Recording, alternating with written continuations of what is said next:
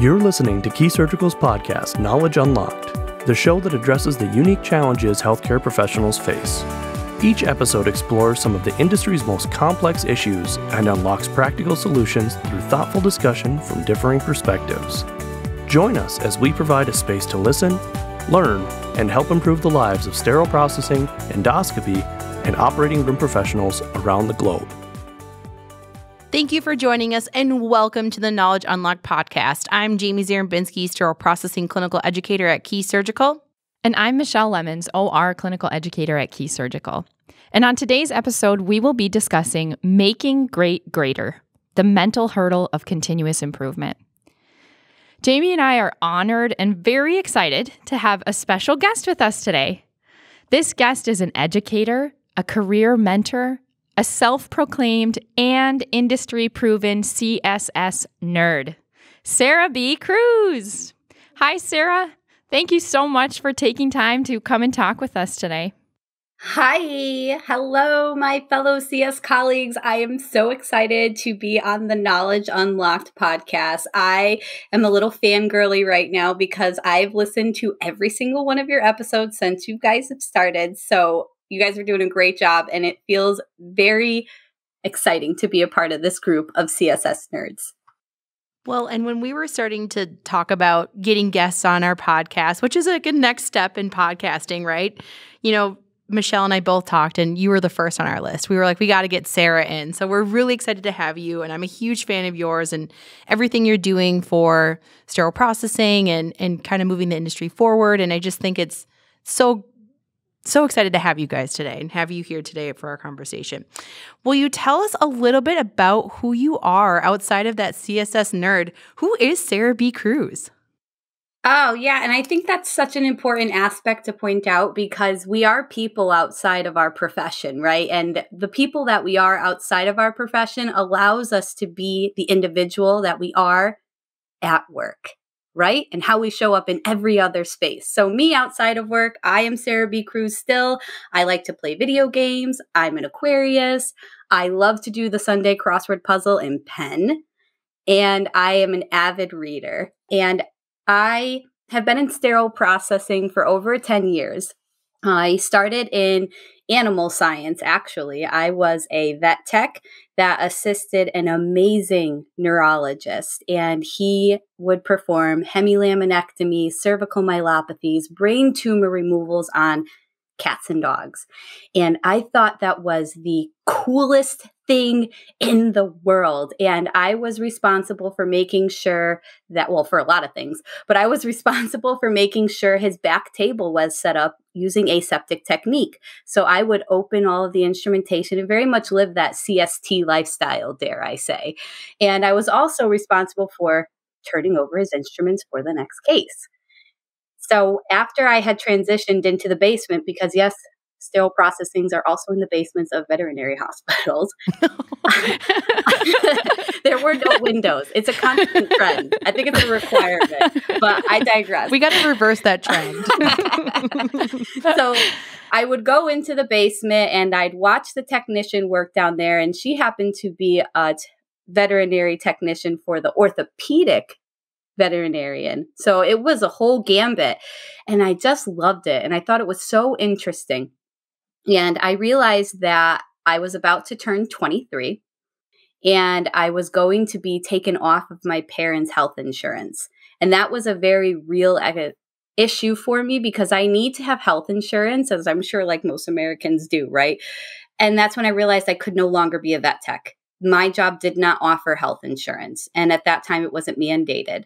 So I thought, I really like these instruments. Let me learn how to do this.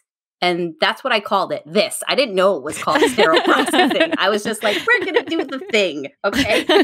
So fast forward, I take the class at my local community college, and I knew by the second or third class, I should have been doing this the entire time. Sterile processing was what's up, okay? So I was learning all of this information. I was offered a position at a local hospital before I even finished my schooling, and I failed my certification test 3 times.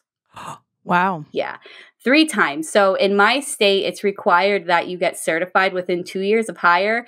And thank God it was 2 years, not 1 year, because I needed the entire time. So becoming a CSS nerd has really been cultivated by challenges and a lot of self-assessment, a lot of hard lessons, Yep. and a tremendous amount of studying. And here we are today. Yeah, those tests are not easy, and I think it's okay to be real about that, right? It's something that if you fail, it doesn't mean you failed. And we've talked about that on some of our other podcasts. It's that drive forward and keep working towards your goal. So I'm glad you shared that with us. That's hard to do sometimes, Yeah, professional investment is vulnerable. And if we're going to get to the nitty gritty about continuous improvements, we have to be ready to take that hard, honest assessment. So I'm for it. Let's go for it. One of the things I loved that you said when we were setting up, even for this episode, is you're like, we just see people's kind of like highlights. We see their Instagram instead of that real life. How did you get here? Because when I see, you're very active on LinkedIn and you do speaking and you do podcasts and you do presentations and, your confidence is killer and inspiring. And I absolutely love it. And I'm super for it. So all the time I will be there cheering for you. But I do think, we don't see what happens to come up to that point of getting those opportunities. So another thing I would be really interested in knowing, you started Pre-Treat CSS. And I've heard it and I've seen it and I love it. It's always like, I'm super engaged. I really enjoy it. But tell us a little bit more, first about it. What is Pre-Treat CSS? And then kind of along this dialogue, I guess, how did you come up with that? Or what inspired you to start it? Yeah, and so let me tell you where Pre-Treat CSS started from. It was literally just an Instagram account of me posting what I was doing while I was desperately trying to professionally develop in sterile processing. I don't even think I had the sentence in my arsenal because I didn't know what I was doing, but I can articulate it now. So it was pretty much just me posting on Instagram saying, hey, I tried to do a thing today and it didn't go that great. And there were a lot of posts like that. A lot of the beginning posts were, oh, well, I tried this thing. Oh my gosh. So this one time I showed up to a meeting and I was so excited because there were going to be a bunch of C-suite level executives there because we were opening up a new sterile processing department that they had put a tremendous amount of money in, right? I was so excited. I picked out my power outfit. I did my power stance. I was ready, showed up. No one was there. What? Oh, no. Yeah, no one was there because I was 2 hours late. I had the time wrong. Oh man, I feel like everything in me sinking. Oh. Yeah. So, and so I sat there in that break room, because obviously they had bought refreshments, having a cold cup of decaf coffee and like a half-eaten, or a cut bagel. And in my defeat, I was just pretty much just sitting there in my outfit, looking great, not feeling that great. And I went home promptly and took a nap because I had to go back to the site of the indiscretion for my second shift. So that's how Pre-Treat CSS started. It started with all of the flops, and it's transitioned to this formalized LLC to offer a professional development platform designed to assist frustrated, stuck, and stagnant frontline technicians to onboard into their career mindset and put the CSS in success. I love that. The Thank CSS in success. That's great. I love it too because it's also I love a catchphrase. Real life, right? That's real life. You get in a position and you're like, this is it. This is all. This is where I'm stuck. Or you think you have to make some crazy completely full career shift, right? So I think that's really powerful. What you're doing is really powerful. Thank you, Michelle. It was really exciting because it was interesting to see professional development on professional development. Just watching Pre-Treat CSS go from this sporadic, a lot of action, but not a lot of movement platform to a formalized 2-year-old LLC that really helps these frontline technicians feel that representation that you're not alone in your professional development endeavors in the sterile processing profession. And it was something that I so desperately wanted help with. And at the time I created it, I had a mentor, and he's done more than his fair share. We'll simply say that. And I'm so eternally grateful for him. But I had my own lessons to learn along the way that a mentor can't completely assume. So Pre-Treat CSS really gave me that outlet to see what I was trying and show people that it was okay to, one, want to invest in sterile processing as a career, two, completely be terrible at it at first because you'd never done it before, and three, know that I'm out here doing it with you. And if you ever want to grab coffee about that meeting you missed, as long as it's not decaf, I'll for it. And it's not cold. Yeah. Right? Oh my God. Insult to injury. Okay. So Sarah B. Cruz, you're sitting 2 hours late to a meeting. CSS Nerd has started to develop in your brain of like, I want to start making my own improvements. I want to, kind of get through this mental hurdle of how can I move myself forward? How can I move the industry forward? It's starting to percolate, right? It's kind of starting to create in your brain. So tell us a little bit about some of the challenges that you see in sterile processing or happening in our profession in general, like healthcare industry in general, and kind of like some of those hurdles or career path opportunities that you've run into that you've turned into this, successful platform or starting to make that more impact that you want to see in the industry. And how can we kind of move into that conversation today of continuous improvement and kind of building those professional goals? Yeah, and that is such a loaded question. I am so ready to unpack, but it's got to be in two separate segments because the industry and the frontline technician, even though the frontline technician is a part of the industry, the solution in our continuous improvements are very separate. And I believe that the issues we're having in sterile processing are because of the lack of communication between the two and what they directly need from each other, i.e. continuous improvement between the very frontline technician and the personification of them in our industry space. So me personally, as we break down what are some of the hurdles that I've appreciated with a lot of our stuck, frustrated, stagnant frontline technicians in my mentorship meetings, is that we deal a lot with how do you say? It's just a job. Yep. Right? It's just a job. But why is it just a job? And that's usually one of the first questions I ask. Why is it just a job to you? If it was really just a job to you, why did you reach out to me through LinkedIn and ask me to help you about this? It's clearly something more because you want to figure out why it's not more to you. And a lot of that is represented in this beacon of all knowledge mentality that a lot of our frustrated, stuck, stagnant technicians have, that they are the beacon of all knowledge, that this technician's ego has made me above all reproach. And that's a difficult pill to swallow. And I know I've been told I'm very forward, but I think that is absolutely important as we discuss major issues that stand in the way or hurdles. These hurdles don't knock down, though. When your foot gets caught, like you will literally right on. Okay. Because technician's ego is a huge issue. It's inflated. And sometimes, and me personally, it can be so big you cannot get through the department door. Your technician ego can be the reason why you're not getting a promotion, why you can't get out of your facility to reach different presentations of yourself. Even if you don't want to stay in sterile processing and you want to become a vendor, your ego will limit that ability to do so. So I spend a lot of time discussing how to right-size ourselves through honest assessment and objective-driven goals. And then as we transition to the industry, now the industry also suffers from it's just a job. So see, same problem, different approaches. Yeah. Now, the industry is very much it's just a job. And I'm not talking about the sterile processing industry. No, the sterile processing industry that I am well acquainted with on LinkedIn, on social media, when people reach out to me, is that they are filled with passionate, involved, and committed patient safety professionals. The representation that sterile processing has in the healthcare industry is not personified as such.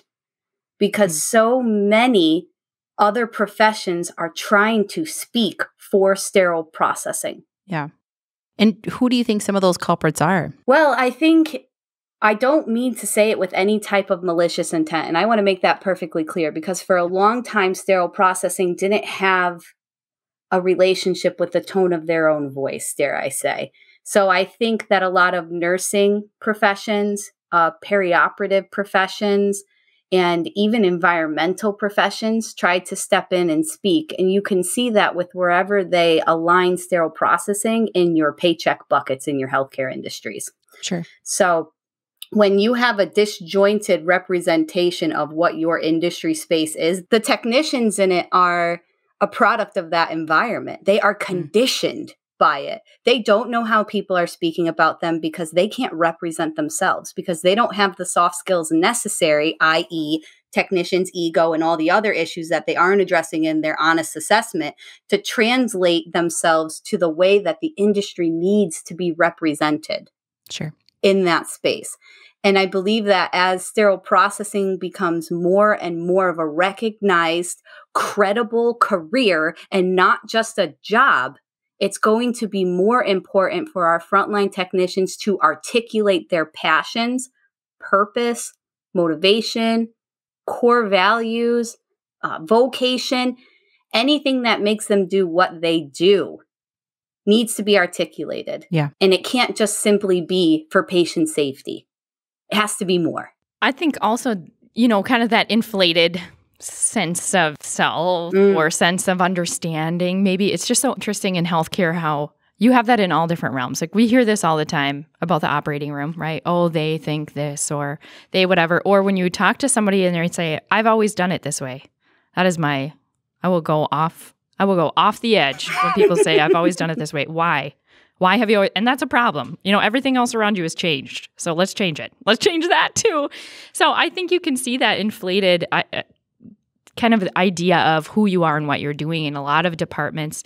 And the other thing that's interesting about this is just how kind of isolated it seems. Like if I'm looking in from the outside, I might think I know what you're doing. But then you get some of that collaboration, conversations, cross-training, and you're like, oh man, I don't actually want to answer this question for anyone. I need someone from sterile processing to come in. So I think that's a great, powerful conversation. And kind of as part of this, as you started Pre-Treat CSS, the way that you're talking about, you're able to mentor and have these conversations and see these objective, writing objective goals even, something very specific like that. I got to be fully honest. This is one of the hardest things that anybody ever asks me when they say, what are your goals? What kind of goals do you have this year? I'm like, I just immediately, I'm like sweating, right? I'm like, oh, I don't know. So when I talk with you, I'm like, this seems like it comes really naturally to you. Maybe it does. Hallelujah. Please teach me all that you know. But otherwise, if it didn't, or, even things that you've learned about yourself, even if it does, right? What are some tools that you can give us for people who are like, I actually don't know where to start. I don't know how to start writing this goal. Or what are some of those objective steps that you took and continue to take, right, to create those professional goals for yourself, whether that's learning the soft skills or, advancing, being able to talk to other C-suite professionals, right? All of that. How did you get this way? How did you get to learn how to do these things? Really hard lessons and a lot of mistakes. Say it again. Really hard lessons and a lot of mistakes. A lot of big mistakes. So it never came naturally. And it's not like I came from an area of high organization and functionality. That's not that. Does that really exist? I think that's Narnia. I don't think that's a real place. Did you say Narnia? Narnia. It's Narnia. It's through the closet. It's in the wardrobe. It's not there. Yeah, it is.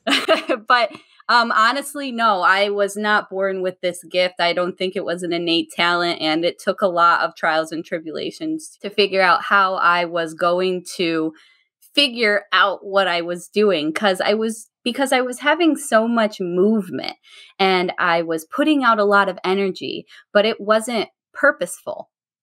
So it was a lot of action with no return on investment. So I knew the root cause of my frustrations, and it was that. And during this time, that original why I was talking to you guys about was evolving from needing health insurance to something more, and frankly, if it wasn't for my Gantt chart and Allison Sonstally showing me how to use a Gantt chart, I would be freaking lost. So what is a Gantt chart? Let's dig into that a little bit more. Yes. So as we move through deciding how we're going to create our next year goals or any goal in general, it's important to understand that a vision without a goal is just a wish. So you can't make goals without a vision, right? Or you're going to be stuck in this constant action with no return on investment. That's why goal getting is frustrating, because they're like little bursts of energy, right? You're like, I'm going to get it. I'm going to get it. But you don't know why you're getting it.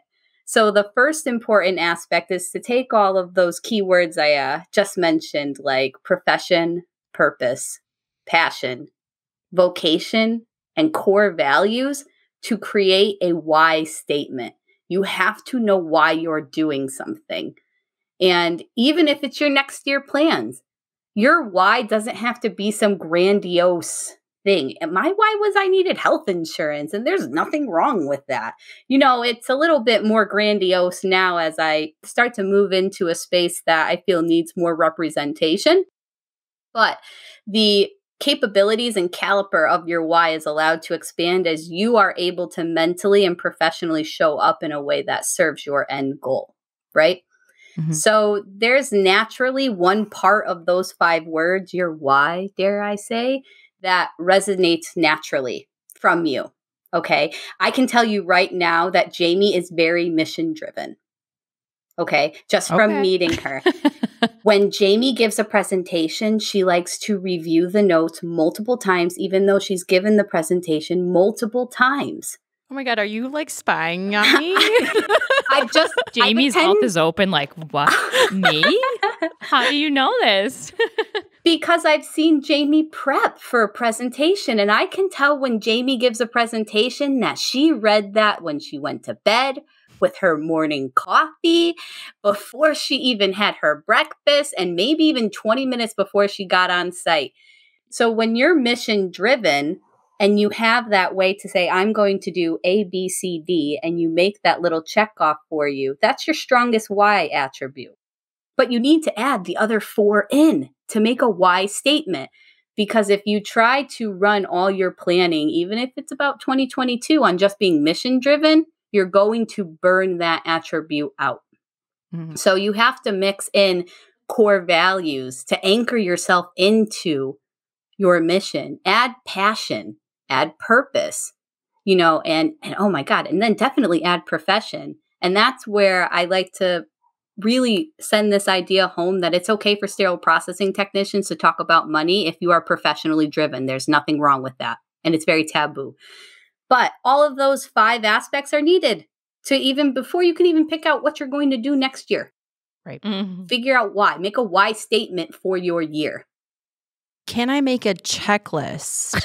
With highlights. Yes. Jamie's going to highlight all the checks a different color. As long as you don't call it a to-do list, because I don't do to-do lists. Don't tell me what to do.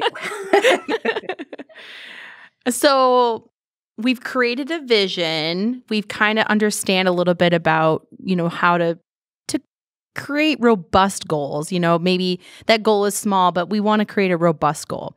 I'm going to say something to you, and I kind of want to just get your reaction to it. My goal, after, thinking about it, is hope. I hope that something happens. Tell me how you feel about that. Oh, this is temptation. Well, I don't want to knock hope. I really don't. But with that being said, hope's not a strategy, Jamie. It's not a strategy. Hope is an inspiration. Okay. I love that. Yeah. But tell me how to create a good goal then. Sure. So I want to be successful in my goals. So Sarah, we're kicking hope out the door, which is fine for creating a goal. But tell me a little bit about how we actually create a successful goal then. Yeah, sure. And hope can hang out. It's just got to sit in the back row. You don't have to ask it to leave. It can totally stay because hope's important for that initial movement. Hope is a big motivator. And when you are feeling defeated and you don't have that extrinsic motivation, hope is the thing pushing you along, okay? And it's that weight of your own hand on your back to encourage yourself along this process, because objective-driven goals can be daunting because we're about to itemize every single thing that you think you need to do to get and achieve your vision. So keep hope. Hope's a great way to get the ball rolling, but it's not going to keep it rolling. Nice. Yeah? Yeah, So, I like that. Thank you. And I think what you're looking for is something that you can be tangible with. Hope's not tangible. So let's build out a way to make hope tangible with objective-driven goals. Yeah?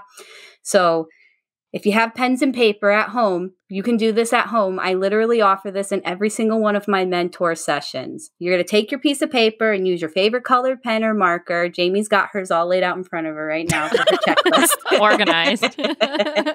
Right? So you're Stop telling all my secrets, Sarah. So you've got your paper in front of you, and on the top of it, you're going to write your name and your title. Put all the letters after your name. Go for it. And then put the date you're doing it underneath it. Today's date. I don't encourage you to put an end date on your objective-driven goals. All right, so you got your name and your title and today's date. It's important to put the date that you're starting on so that you can appropriately recognize your greatness. Because the progress we make in objective-driven goals, it can be defeating, especially when you don't believe that you're moving at the pace you'd like or with the integrity that you thought, and things just aren't working out the way you thought and hoped for. See, there's hope, right? It's important to touch base on when you started because you can see how far you've come. Love that. Yeah? And now, in the top right-hand corner, you're going to put your why statement. All right. So if your 2022 goal is to become a department manager, right? Write why you want to be a department manager. It's not enough to just say you want to be a department manager. Write why. Why is that important to you? And I think people forget that, right? They say they have a goal of what they want to do, but they don't really retrospectively look back and say, why did I want to do this?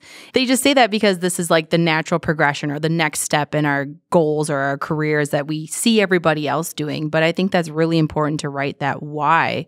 Why am I doing this? Is it something that really deep down inside, if you answer that question truthfully, is it something you really want to do? And it's important to articulate that consistently through the process. And especially for this next part. So now on the left side of your paper, you're going to make an arrow from the bottom of the paper pointing up. It is a one-way arrow.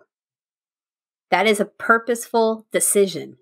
We do not go backwards. Okay? So now you can say we only go up. That's fine. But even lateral, slow upward progression is great. You don't have to shoot up like a rocket. All right? As long as you're getting to where you need to go and you're having good habits along the way, that's all that matters. All right? Don't step on anybody to get to the next step. Yeah? So then that's when you go backwards, I think. Yeah. That's when you find yourself sliding. Right. Reassess your why statement. Okay. So Yeah, exactly. Yeah, right. So now at the bottom, I want you to write where you're starting from and be honest. Okay, because you're the only one that's going to read this. Unless you want to share it with me, I can give you feedback on that if that's something you choose. But really, you're the only one. So if you're not being truthful, you're only lying to yourself. And that's the first big step of honest assessment and self-awareness that we talk about when we're doing objective-driven goals. So if you can't even write honestly where you're starting from, you're not ready for this. Pull back, figure out your why statement, reinvest in your process. And then all the way at the top, you're going to write your end goal, right? I want to be a manager. Remember, that's not the same as your why statement. Your why statement's why you want to be a manager. All right. And now you have this whole arrow in between to fill out. Before you start getting down to the nitty gritty, what is your halfway point? So maybe for the halfway point to becoming a manager, you become a supervisor. Okay. Yeah, that's a pretty good halfway point. That's a good milestone. So now what little steps in between your starting point and your halfway point can you create to make tangible ways to gauge your progress? Physical indicators of your success. Well, you're probably going to need to get certified.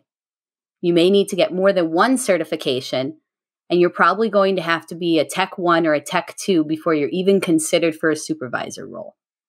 So we've just built out 3 steps there. Certification, second certification, and then leadership position or your Tech 2 title, right? Now you've reached your halfway point. I want you to take a look at how you position those 3 options in your objective timeline. How you place them does not denote how much time it's going to take to achieve those. And remember, we didn't put an end goal on this. Right. What would you say to people? Sorry, if I can just have a quick aside, right? Say that it is like an advancement in position. Is there other ways, say that they're certified already, right? Maybe they're a Tech 2 and they're certified. They're trying to create kind of other opportunities for themselves. Where would you tell somebody to look that's outside of like education or schooling, or maybe, it's financing or timing because they have children and they're a single parent, kind of all that. Where would you tell someone to go for inspiration for some of those other things that you can do to advance your career? Yeah, I love that because the last 2 spots on our objective-driven goal sheet are resources, and you'll list 3 to 5 options, and then support. And that's your 3 to 5 option. So now your resources include tangible, hard aspects you can't change. Like you're going to need money for your certification test. You're going to have to buy books.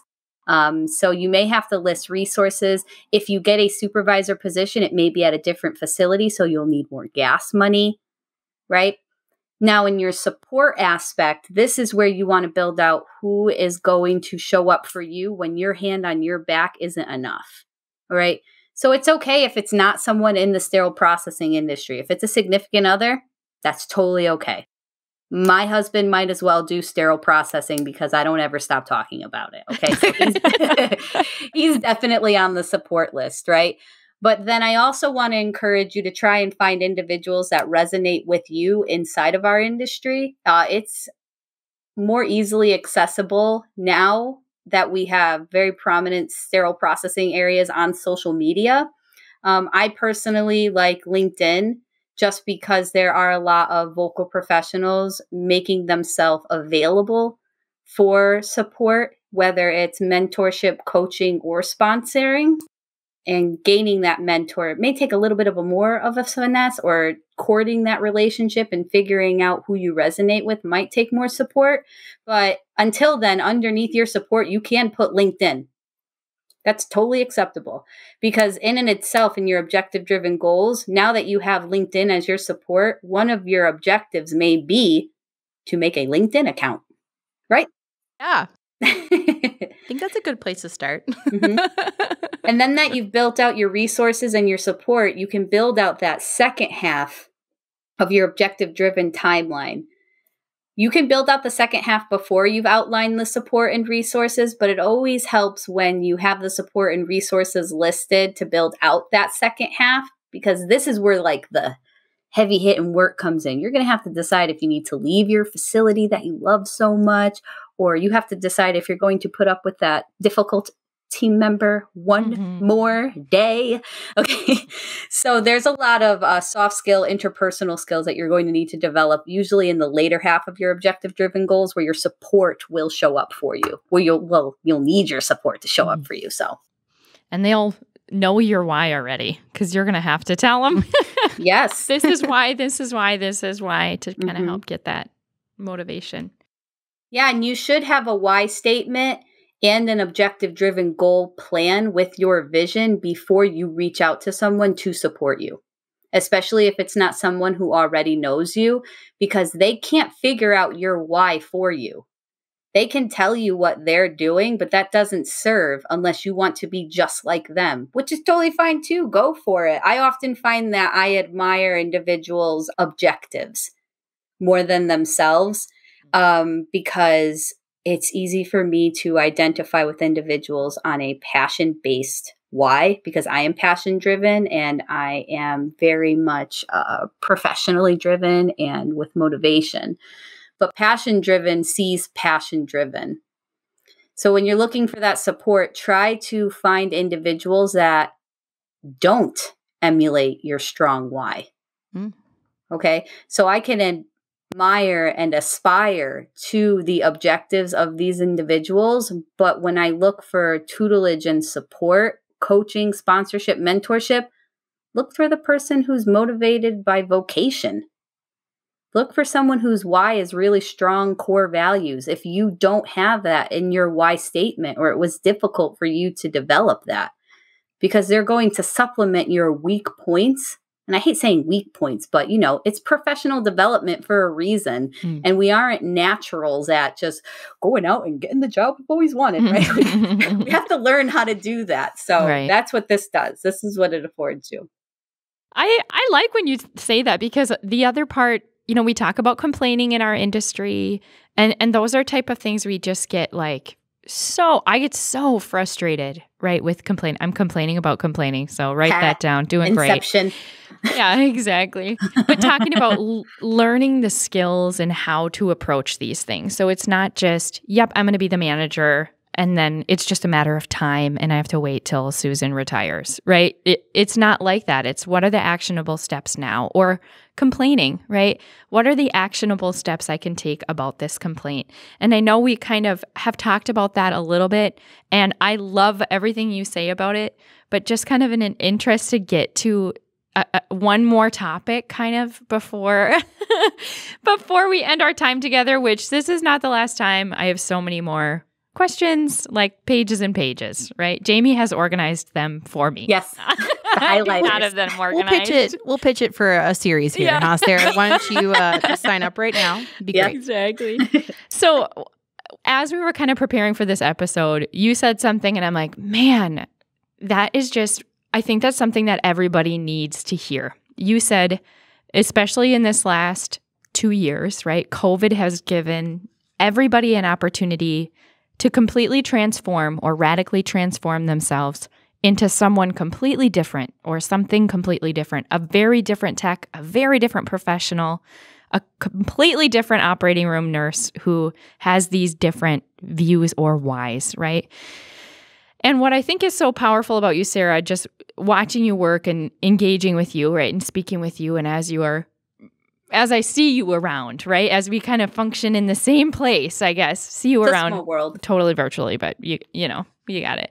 It seems to be like something you really believe to your core, and I think that's really powerful. Not just in the times of crisis, right, and COVID, and where we have this full. Everybody's experiencing something at the same time. But I think that's something really powerful for this industry. So, how do you think that mentality could change? I'm lumping in operating room as well, because a lot of these conversations we're having while we're talking about sterile processing could translate immediately into the operating room, and really in the same way, actually. So how do you think that mentality has the opportunity to change our industries or to change our professions? Yeah, absolutely. And I want to make one thing perfectly clear. A mind shift change happens just like that. That's all it takes to change your mind. A moment. Okay? Mm-hmm. You don't owe your past professional presentation any explanation. If you decide you no longer want to be the type of professional that you used to be and you want to show up differently, do it. And if someone asks you why, they don't warrant your explanation unless you think they do. Now, I'm not saying that a mind shift is just that easy to keep in place. So that's where the work and the habits and the systems and the objective-driven goals and the why, that's where all that work comes in, is maintaining that mind shift. Okay?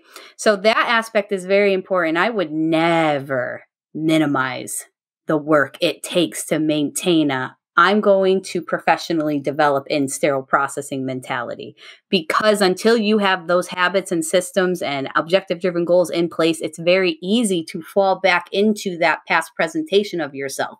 And why wouldn't you? It's comfortable. It's cozy. It's like a nice little gray sweater that you put on. Yeah, like the ones we wear, the little jumper jackets we wear in the department. I wish they were warmer. But what I'm trying to say is that it feels good. It feels safe because you know that. Understand that in your mind shift change, it's going to be uncomfortable. But that space just outside your discomfort, just outside your comfort zone, lean into it. That's where the growth is. That's where the growth is. And that's where the lesson is that you need to teach others. So when we look at the active complaining, I like to call it, we have to break down active complaining, right? And it is a complaint. Right? And there's two different types of complaint. There's the frontline complaint, and then there's the leadership complaint. I personally experienced the leadership complaint, which really helped me create the objective-driven goal planning session, because I sat in a review. I was trying to become a lead, and they said, Sarah, I just need you to do something different. And I said, okay, what does that mean?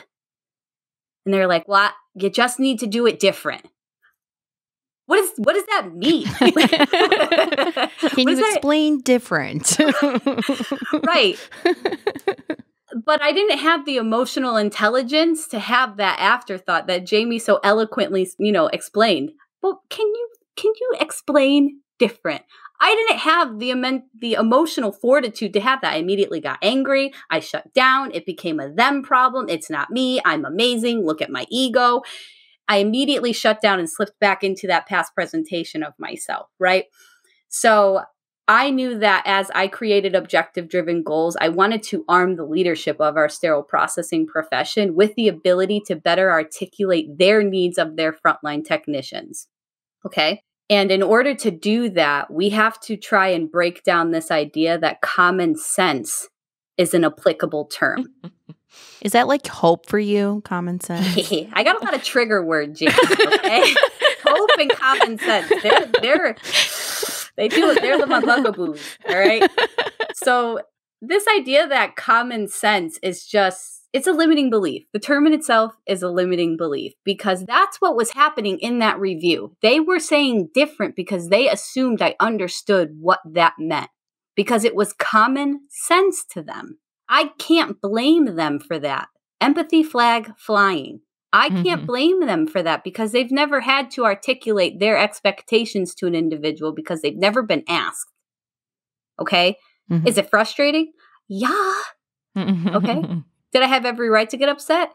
Sure, but probably not act the way I did, because I didn't act appropriately. Okay, I already talked about how I slipped into that past presentation, right? That's just a nice way of saying that, it didn't go well, right? So I wanted to make sure that we help leaders do that. So by breaking down this idea that there's such thing as common sense, you look at the individual and you say what Jamie stated.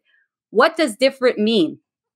And they go, usually there's a little bit of attitude behind it. Sure. Depending on, who you're talking to. And you already know I'm into astrology. So depending on their sign, you're gonna get a different type of response to that, okay? So they might say, I need you to punch in 15 minutes early. Okay.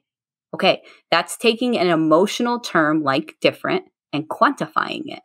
I can punch in 15 minutes early.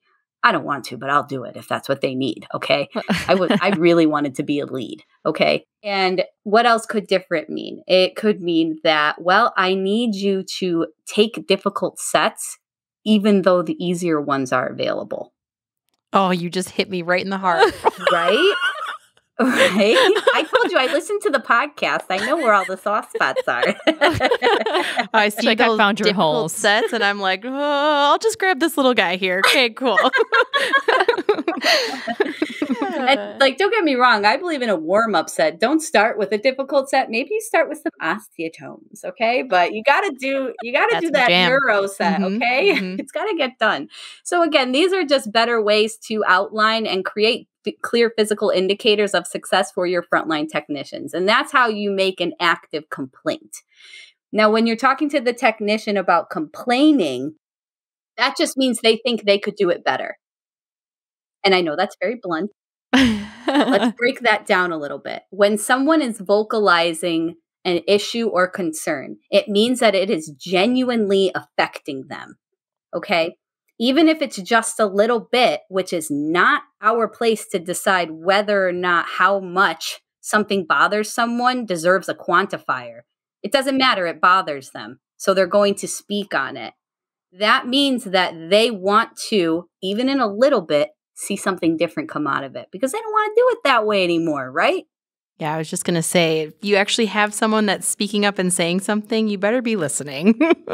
Yes. A quiet department is the worst department. The worst. Scary crickets, right? Mhm. You don't want the only noise to be your cart washer going off or an autoclave aborting because it's going to be a really long day. All right.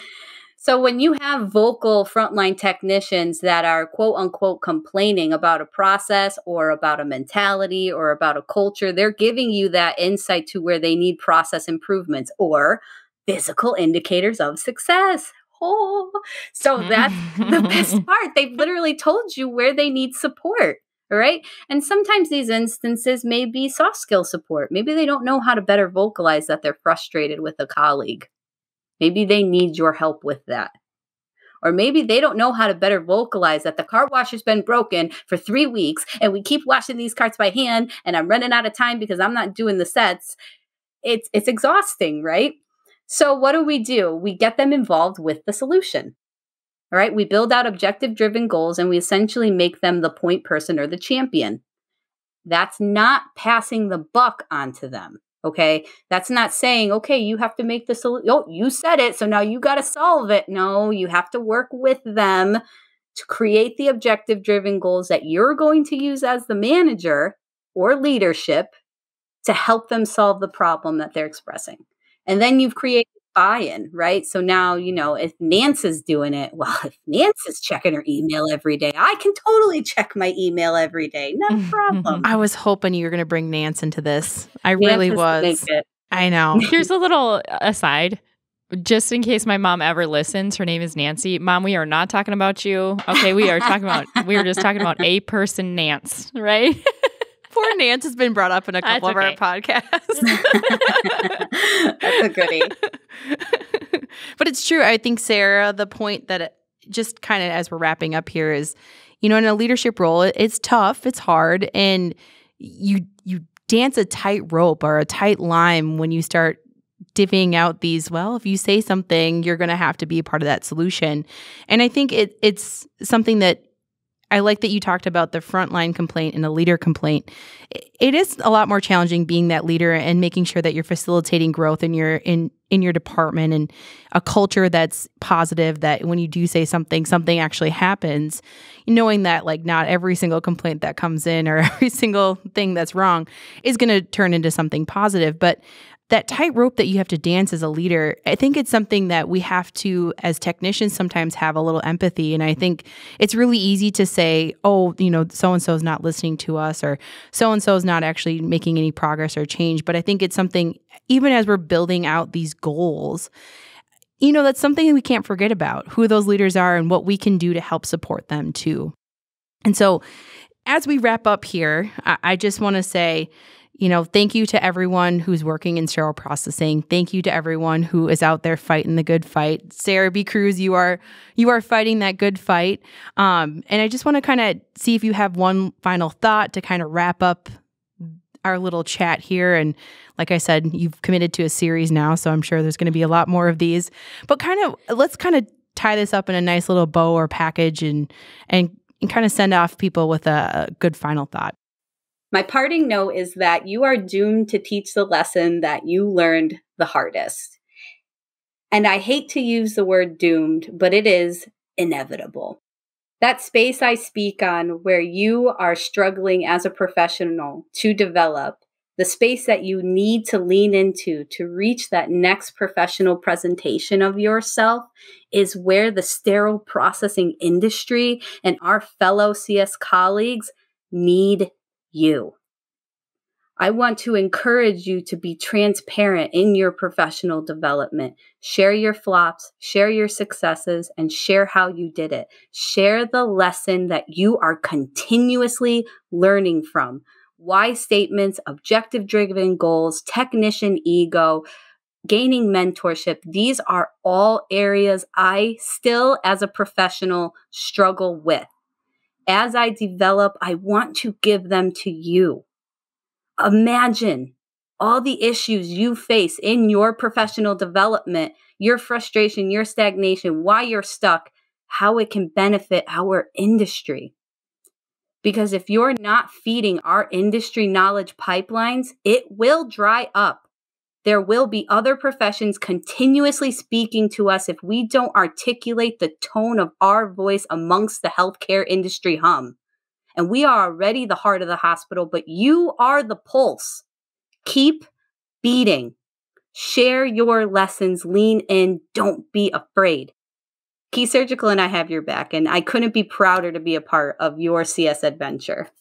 Sarah, thank you so much. You have literally, truly inspired us and offered such incredible advice.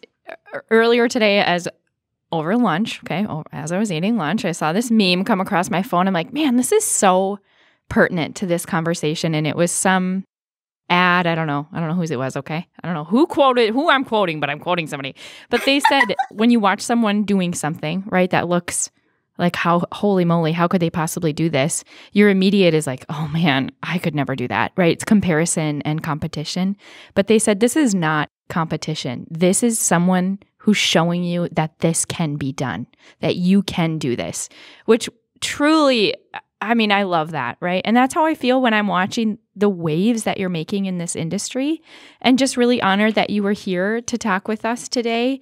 We got your back out there. Sarah B. Cruz has your back. Key Surgical has your back, and we would love to hear from you. So if you have any questions or comments after today's episode, you can email us directly at podcast@keysurgical.com. You can find us on our website, Instagram, Facebook, Twitter, and as Sarah mentioned, LinkedIn. We are very active on LinkedIn as well as Sarah B. Cruz. So search for her, find her, link with her.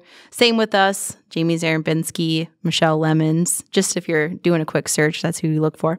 And as always, don't forget, Sarah, you ready for this? Yes. Keep educating yourself.